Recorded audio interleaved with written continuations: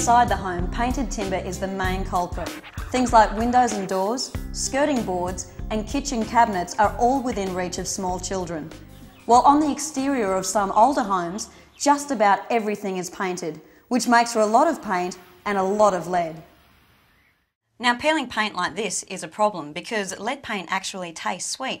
If a kid puts it in their mouth, there's a very good chance they'll go back for more. Even a piece this size could significantly increase the lead levels in your child's blood.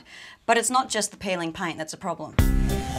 Surfaces subject to friction, like windows and doors, can be a source of lead. General wear and tear on painted surfaces releases the dust particles into the air, which contaminates household dust. This dust can collect in places like window wells, places that kids have easy access to. Of course, most dust settles on the ground, so old carpets can be a source of lead too. The backyard is another major source of lead. This is where children may come into contact with contaminated soil. In young children, this is usually ingested as a direct result of hand-to-mouth contact.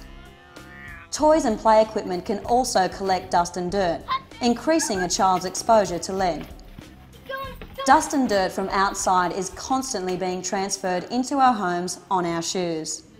And family pets are good at bringing outside dirt into the home too. Their coats easily collecting and carrying dust everywhere they go.